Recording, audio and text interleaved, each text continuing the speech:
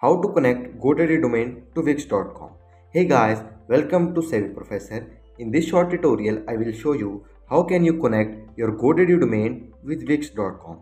So first of all, log into both accounts, your GoDaddy account and your Wix account. Then go to Wix.com.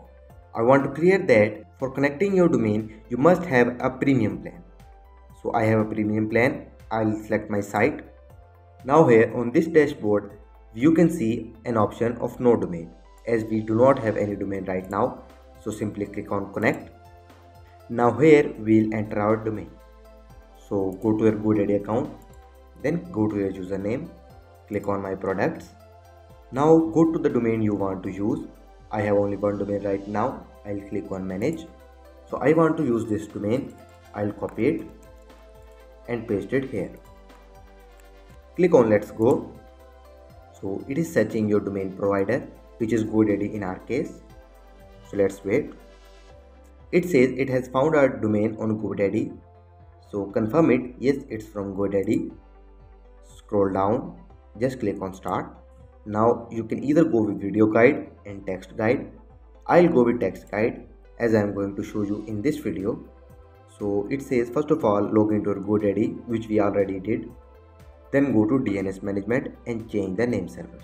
So scroll down a little bit here. Here it gives you two name servers.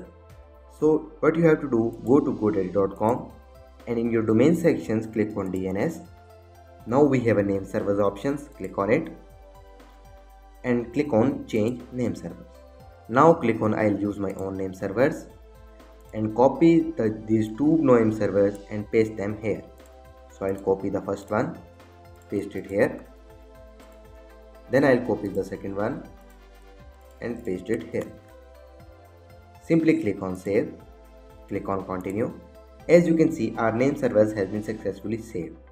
Again go to wix.com, scroll down and click on verify connection.